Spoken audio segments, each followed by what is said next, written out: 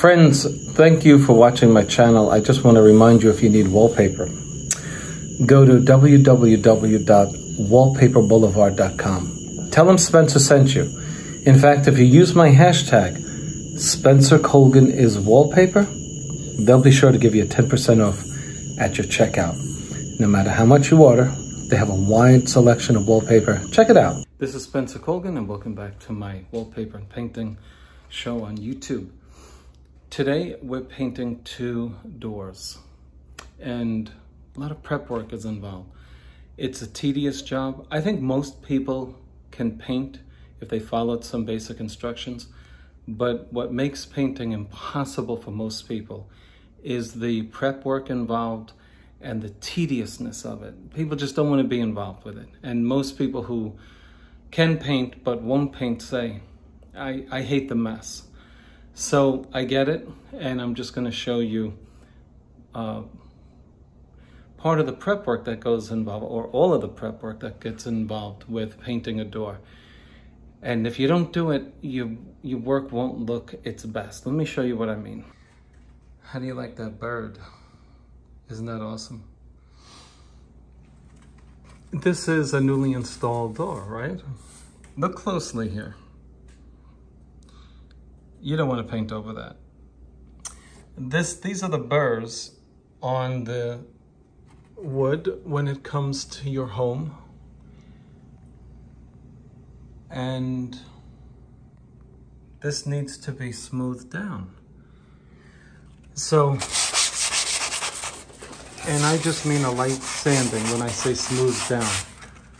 Got to get into these grooves with a sponge sander, and this knocks most people out right now. Putting this tape on, protecting the glass, and doing this will knock most people out of the game already. But if you don't do it, imagine seeing that after it's painted. It's really an ugly sight. So a few minutes of sanding, a little sweat, and you can do it. See how that sponge gets right in that corner there?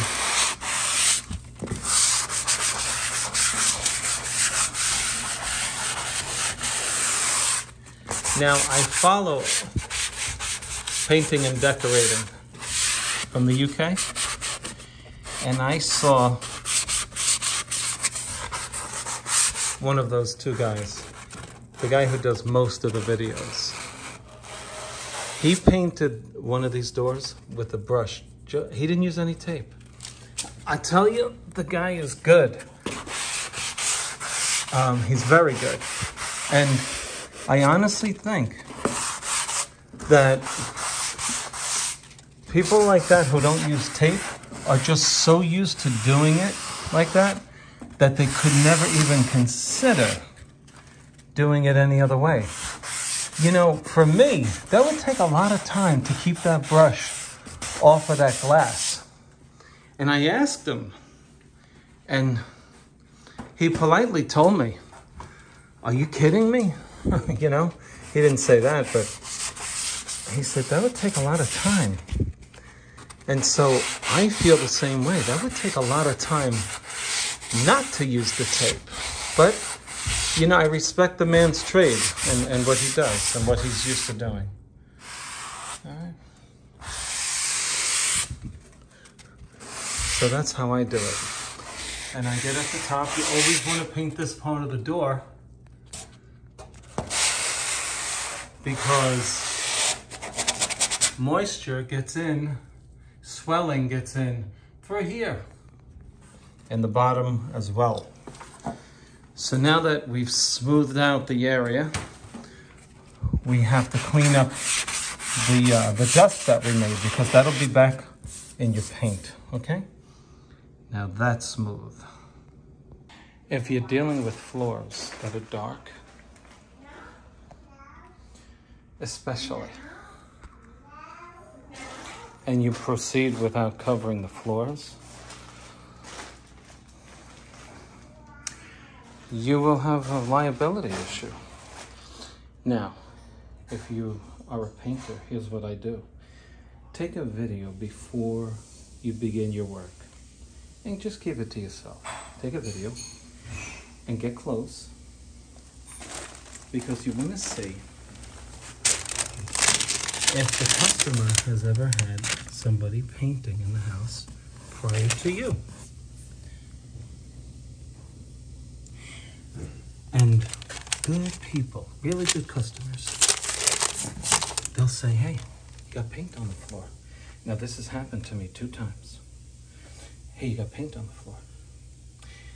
And I cannot tell you how that sours a relationship quickly. Okay? This is all old stuff. So what I do now is take pictures and video, and I just keep it to myself. And you have to make sure that you get their environment so that they know it's their home. And you just, oh, no, that was there. You know, you don't want to hurt anybody's feelings or egos. You just keep, oh no, I took a video of that. You know, that was already there. So this, because here's what happens. Good people will good people will notice things after you're done, and they'll say, oh, did you see this? It happened to me. 2 good people I worked for last year, they had a chip on their sheetrock. Now, it was behind a table that had to be moved for me to do wallpaper. They said, oh, you chipped my wall. I said, oh, please understand that I didn't chip the wall. I said, can I suggest to you that you only noticed it since the end table was moved out? No, Spencer, you chipped the wall. So I said, okay, please understand, I'm not going to fight you on this. I will fix the wall, but I will be working for you completely free, fixing damage that I didn't do. They said, fine, don't worry about it, don't come. They realized, you know, I didn't chip their wall. And I said, where is the chip? It was about 4 inches. Where is the chip? It's not on my drop cloth. you know, sometimes, but so anyway, this is what I do. If you guys paint, you guys are new at painting, there's always a liability involved, okay? You have to cover things, you know? And so here we go. I'm going to vacuum. I'm going to brush off the dust that I made after making the walls nice and smooth, or the doors, and then we'll begin. Okay?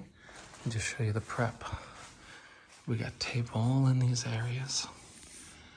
A lot of work to prep all of that. Okay, I'll be using a combination of a brush to get into my corners, a foam roller, and perhaps one of these woven Contractor Series rollers from Sherwin-Williams. Okay, you can see the nap on it. It's nice and thin, not a long pile there.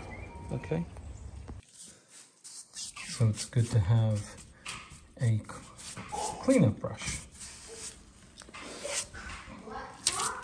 on your truck so you can get into the corners.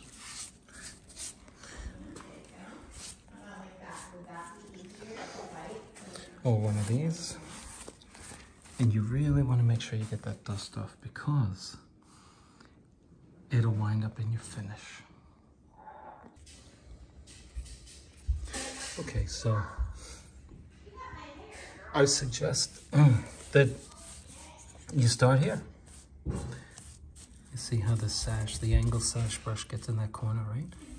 Just pull one way, go to the other side. Get in that corner. That's done. Just leave it. Now we got paint on this, right? Good. Leave it. Let it dry. The problem is when you start trying to do all the parts of the door at the same time. Not a good idea. See how I'm holding the brush? Why am I holding the brush like this?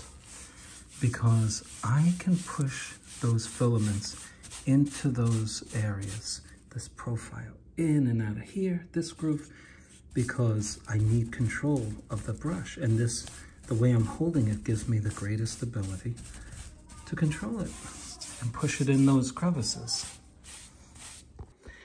After I coat my inner profile, the piece of trim that's touching the glass. After I coat that, and I strongly suggest that you coat it twice, the next thing I do is go to the hinges. And I want to get right up against that tape. Why? Because now my door has the color on the door next to the hinge. And all I have to do is to paint this rail, not worrying about getting up against the hinge because I've already done it. And when I paint this rail, that will be dry. If you try to do it otherwise, here's what would happen. If you tried to paint up against the hinges and painting the rail in the same pass. Okay, so we do this one, then we do that one, we do these two. These start drying.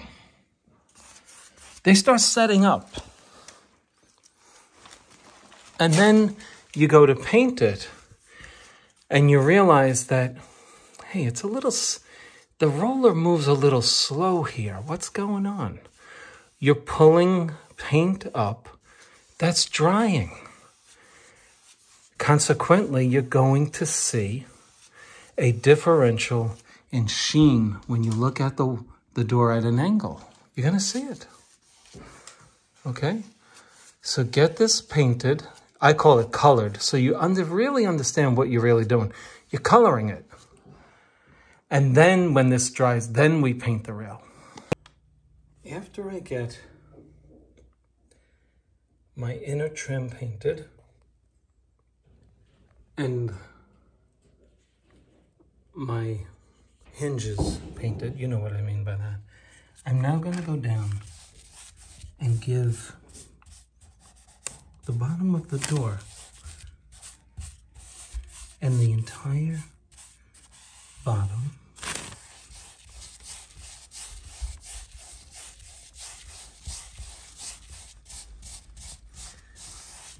a painted edge. For the same reason.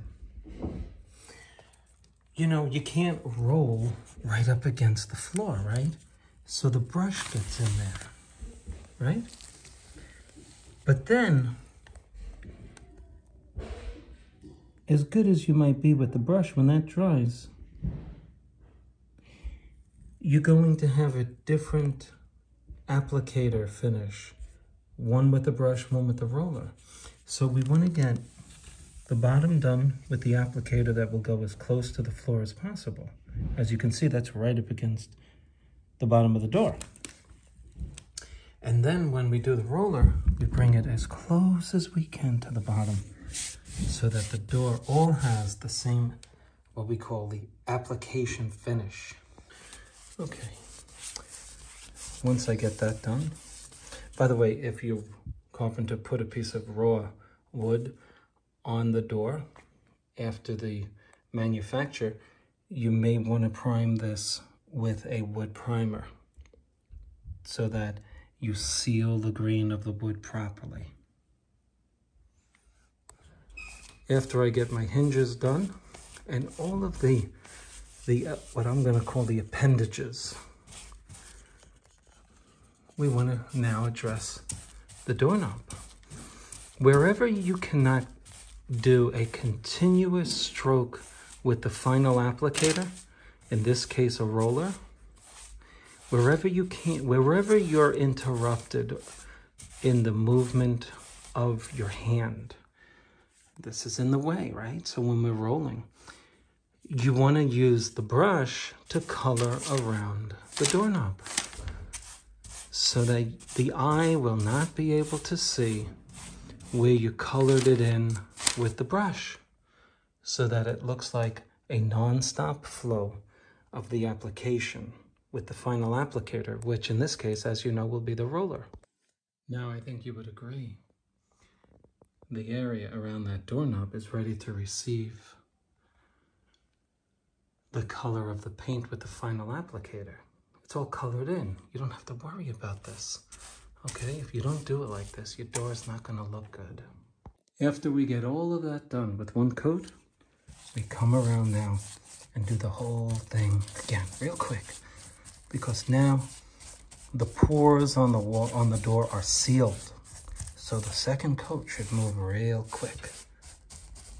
And you just want to get any areas that you may have missed, any of those nooks and crannies where the paint may have seeped into the cranny or the nook, and you want to just get it in there, okay?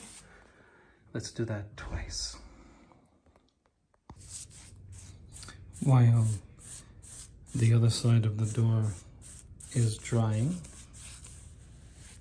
with its first coat, I come in and I do this part of the door, okay?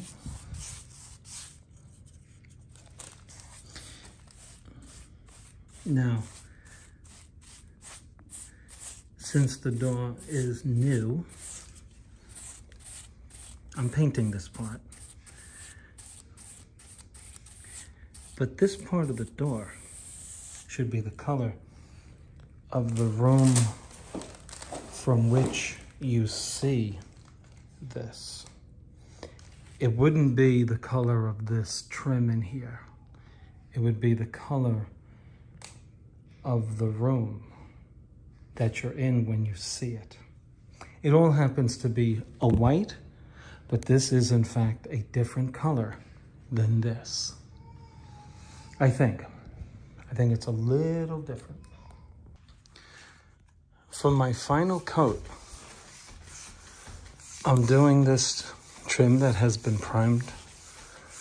Now, I want you to see how I do it. I'm concentrating on this side from here up to here. It's very important that you understand how a brush can really mess up the appearance of the paint job. Let me explain. First of all, let's talk about the direction of the stroke. I'm going up and down, right? But hold on, don't shut the video off. Here's why. I'm finishing this way. That is the most important part of this segment of the video, what I just did. Do not finish haphazardly, up, down, sideways, one direction. You'll thank me in the end.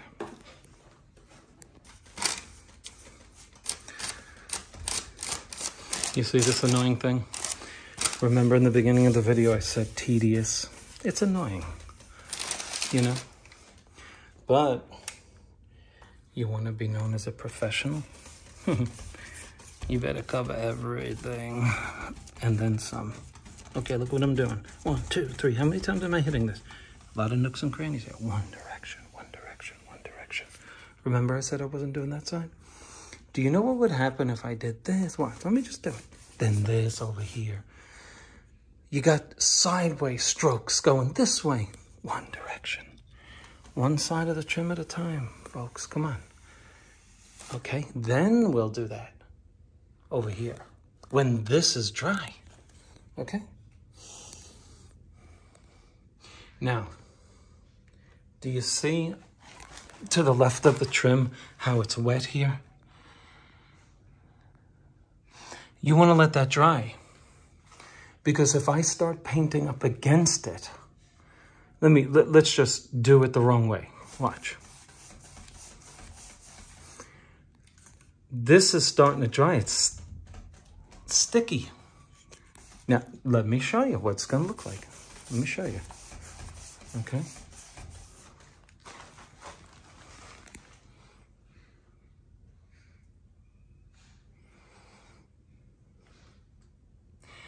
On the edge of this swath of paint is paint that's drying. And I have to confess that you can't see it here. But please don't do it. Because, you see it above the wetness? See that? It's over there. It's 75% dry right on the edge here.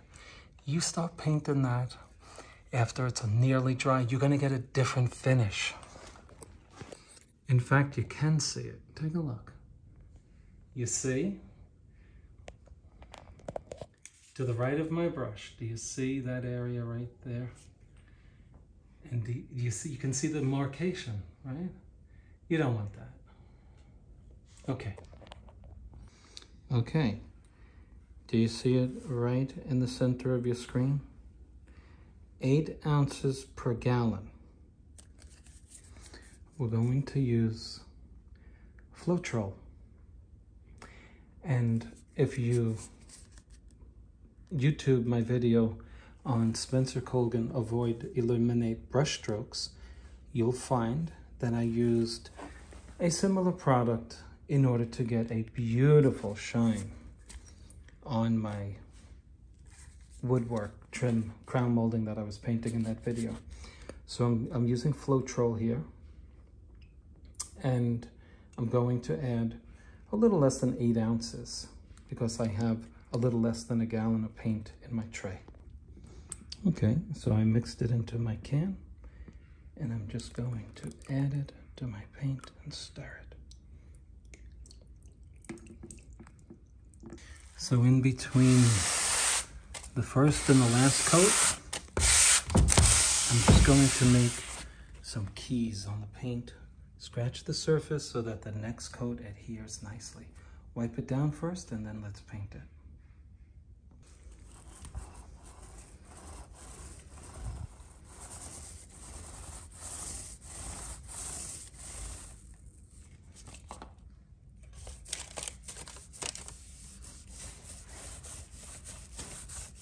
The surfaces have to be really dust-free here. I'm going beyond the vertical rail on the left. I am a fanatic for perfection. Here's why. There's a line here.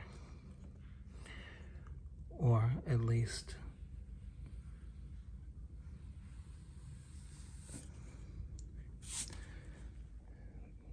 there.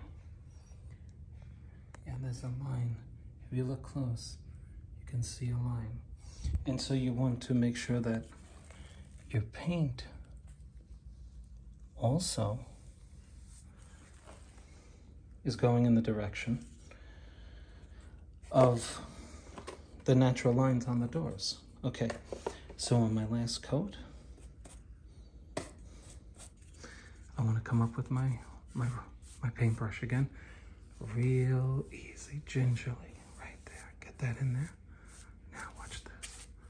We're not putting a lot of paint. That's how you make pooling drip marks on your door. Look at that.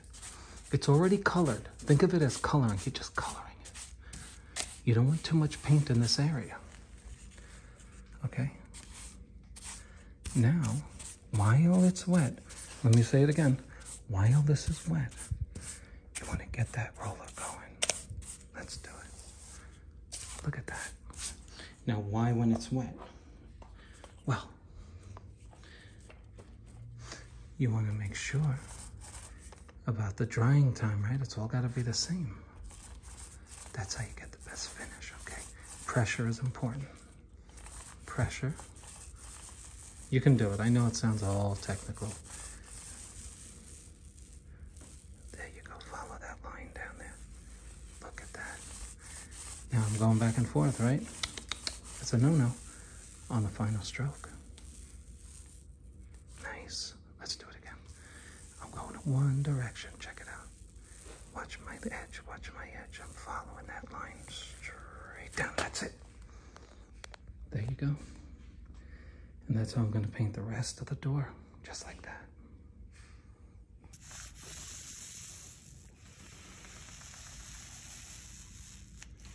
See how I'm keeping my roller straight?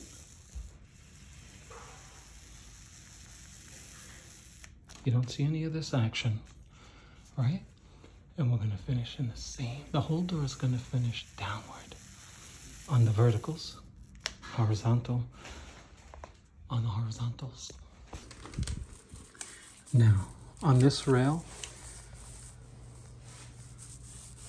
this is already wet. So I'm overlapping where I've finished off on the first stroke. And then I come down. Come straight down. See why you want all the door colored already, right? Going back up. See how the roller can't get into the corner perfectly? Or the edge, I mean. We're gonna go up. Down. Down, down, down. Now, let's re-dip.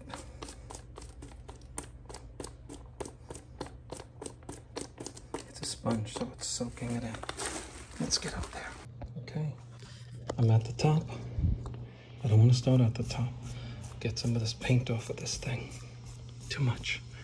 You know, too much. Not for what we need, but too much to go this close to the top. You don't want too much paint on the roller applicator when you start up there. One direction, go down. Okay, let's go. I lift off like an airplane takes off. Okay. I remember where it took off. I'm gonna re-dip. Start down there. Now, let's do this right. Come on, go back up. Okay, go back up. Go back up. Now, down nice and gently. Drop down. There you go. Come up, meet the union point. Because when you have a door that's more than 8 feet high, to go all the way down and without stopping is going to make thicker paint at the top, thinner paint at the bottom. So we just finish it like that. And with the, look at that gorgeous finish there. Look at that. Look at that. Don't thank me. That's your Floetrol. Okay? Look closely at the top of this vertical rail. Now that's wet, obviously. But if you look close, if I leave this like this, you see that? That's a brush mark. That's not our finish. Let's finish this off now. Make it gorgeous. So, yeah, we introduced the brush again because we have a line here. We want the line to be perfectly straight, okay? So we can only do that with the brush. Maybe you can do it with the roller, I can't. Okay, who's the teacher here, me or you? Just kidding. Just kidding, joking. A lot of people can't take jokes today. Are you one of those people? I hope not. Okay. Okay, now, you know that our roller is wet. Wow, look at that. Okay, come on now. Why am I whispering? Because I got you guys watching me. And you guys worry me. Pressure's gotta be universal. If you're pressing hard, which you shouldn't be, but you'd have to press hard all throughout. Same pressure, that's my point. Oh, great, we got a handle there. No problem. Now, let's go down to that doorknob. Okay, gorgeous. Are we ready to finish this rail? Yeah, let's do it. I'm starting at the very top here. Wow, look at that. One uninterrupted stroke. Look at that. One more time.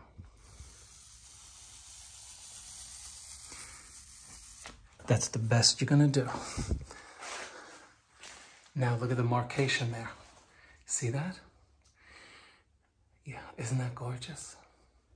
Oh my goodness, I love it. Do you love it? Okay, now, get some color in there. This is like the third or fourth time we're doing this, but that's all right. Nice, just get the color in there. That's all we want to do. Okay. Stop saying I sound like Bob Ross. I'm tired of it. Tired of it. I don't sound like Bob Ross. He sounds like me. Get out of there.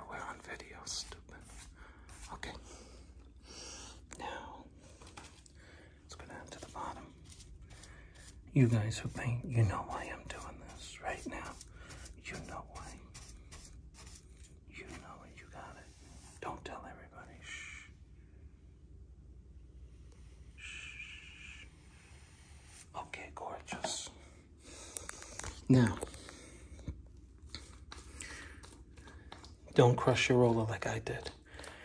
You'll make an uneven layout. Don't do what I did. Nice. It's not crushed. Before it was crushed, that's why I went over it repeatedly. Okay, very nice. I'm laying it out. Don't violate the line. Very nice. Now, my paint is being laid out, okay? Watch this. I'm going up here with a lot less paint on my roller. Look, you just want to pull it down. Pull it down. Pull it down. Get ready for the last stroke, okay? 1, 2, 3, let's go. Nice. Look at that. Look at that. Oh, my goodness. That's it, folks. Look at that finish. Did I spray it on? This is brushed. Yuck. Yuckles. What about that? Oh, look at that. Look at that. Can somebody just say wow? Just W-O-W. When I'm removing my tape on my hinges or even on the doorknob, I like to leave myself a little handle to pull off the tape. It makes the job a lot easier. When you're pulling off the tape, you want to pull toward your body.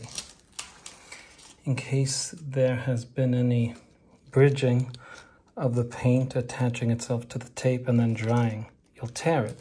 But the chances of tearing it are minimized by pulling it away, directly away from the object you were masking. Now here's a problem if you're using a foam roller. I'm going to let you listen to it. Do you hear that? No, I'm trying to explain to people how not to use a foam roller. Okay, you can hear it there. You know when your tire goes over a bumpy thing on the road, right? So what happens to rollers is you're not keeping an equal amount of material in it. And then you say, what happened, Spencer? I did what you said. Let me show you the effect. You can't see it, but you can hear it. So here's what you want to do. You want to load up the roller with an amount sufficient so that the sound is the same throughout. Because if you can't see the differential while you're doing it, you'll see it when you're finished. Now just listen.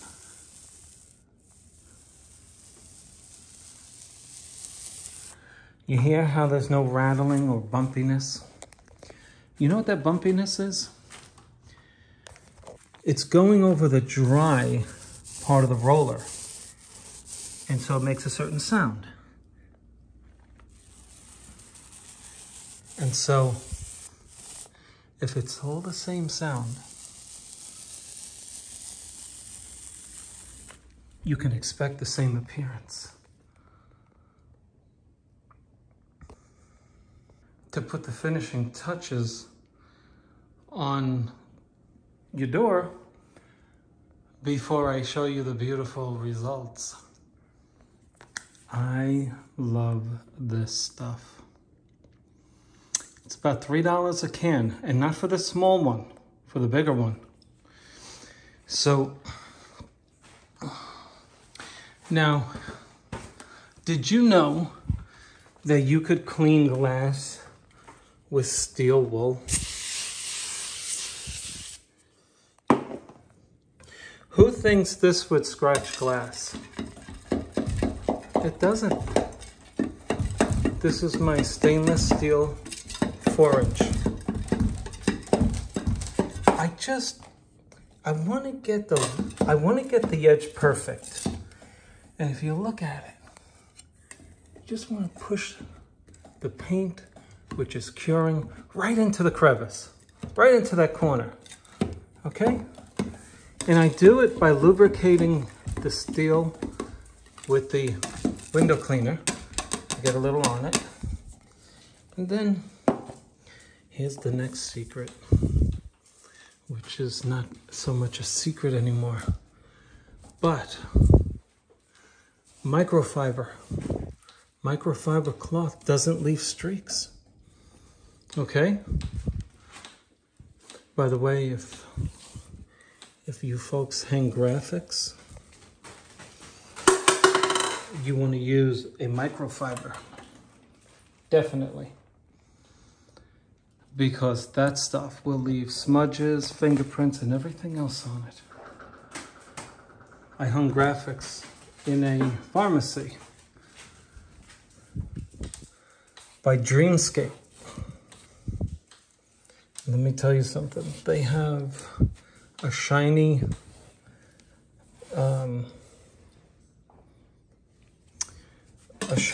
facade. The top layer is shiny. That's their finish. And if you leave any fingerprints or wipe marks on it, they'll show. So that's where I learned about microfiber. They're becoming more and more popular. They're amazing. So anyway, that's what I recommend you clean off your glass with.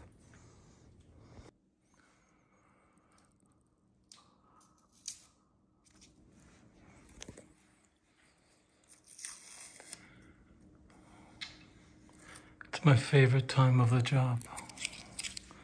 I'm finished. Now, let's see.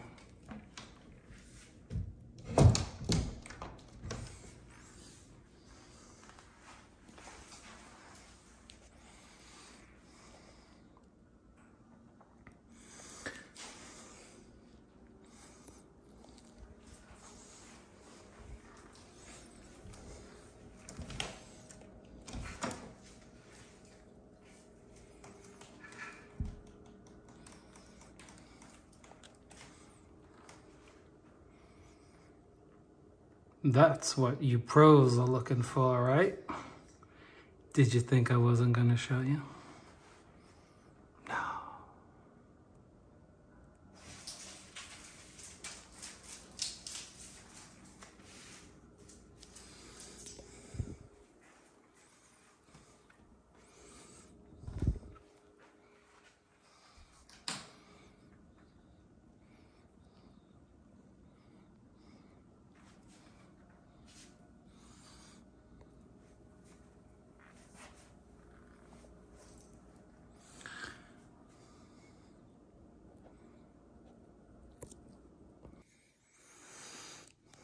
Yes, that's a Doberman Pinscher right there.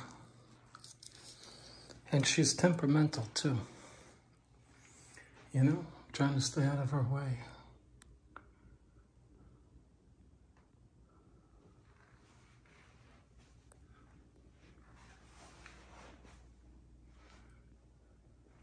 Gorgeous.